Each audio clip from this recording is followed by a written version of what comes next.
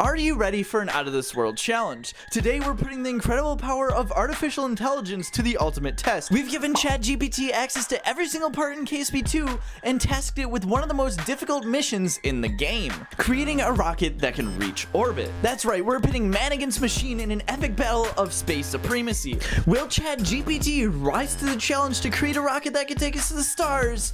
Stay tuned to find out. I did not write that script. That was Chat GPT talking. Okay, so we want Chat GPT to make a rocket. To do this, I took a screenshot of every single part as seen here and put it through a text recognition software. This way I can take out all the important information such as mass, thrust, and fuel types, and then I can copy and paste all that data into Chat GPT and ask it to build a rocket for me using a few of those parts. Okay, so whenever I asked ChatGPT to make a rocket, I gave it specific instructions that it only had to get to orbit. Apparently, ChatGPT had other plans because it gave me a 2-page paper of a 7-stage rocket. For the first stage, we have 4 of the largest X200 series fuel tank, along with 4 of the RS-AD800 adapters, which are these things right here, as well as the truck cab. So far, we have 0 engines on stage 1.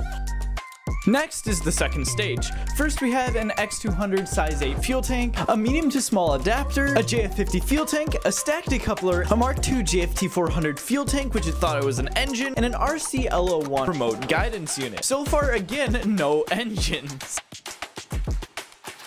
Now, I noticed while reading the instructions that the third and fourth stage were basically the same thing with slightly different parts. So I'll show the third stage here and the fourth stage on top of it. And if you thought that was crazy, just wait until you see the rest of the rocket.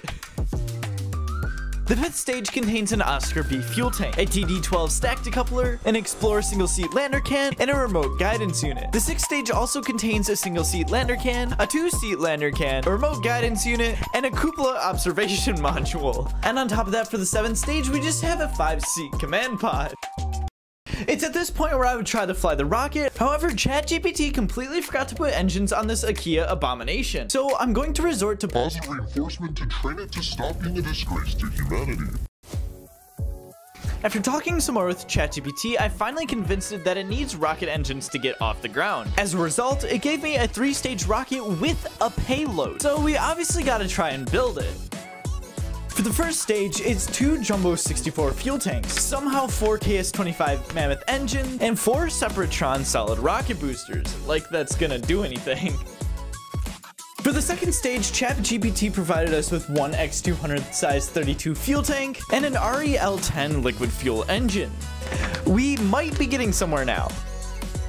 Next we have a 5-meter payload fairing as well as the payload that goes inside of it. The payload consists of 1 RC-L01 remote guidance unit, a heat shield, and a service bay. And now that we actually have the rocket built, I think we have a fair shot of getting this to orbit.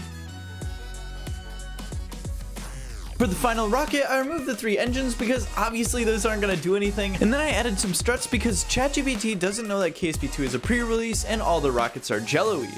So we get to launch and everything seems to be going great. The rocket seems super maneuverable because I used RCS until we got to 24,000 meters, which is when the rocket just started flipping. But I thought this was okay because we were still on our way to the highest point in the trajectory, which at that point we just need to stay horizontal and burn until we get to orbit, which is when I realized that we might not have enough fuel to do that. I continued burning anyway just in case it was possible, and we did it. Look at that. ChatGPT finally made a rocket that can reach orbit.